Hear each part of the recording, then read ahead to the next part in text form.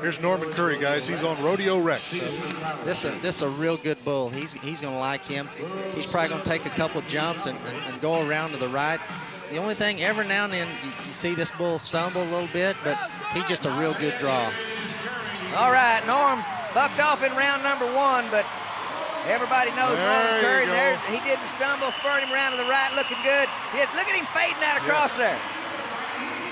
Norman Curry fixing to be close to 90, and he'll get on another, and there's one of those guys that can ride one in the short go. I mean, we've got 2 guys that'll make everybody else hump up that's in the short go now. Well, Norman, 87 points, and again, just like Michael, you know, when he wants to ride and he's healthy, nobody rides any better, and he can ride any bull here. And it's almost like this bull is saying, here, Norman, just get ready, kind of sets up about 3 little blows. He gets around there, and then he just kind of picks up a little speed. He starts fading, a little bit of movement. And, you know, just a lot like Gaffney's ride, just a textbook ride. Isn't that fun? Oh, howdy. 87 scores, you mentioned, Tough.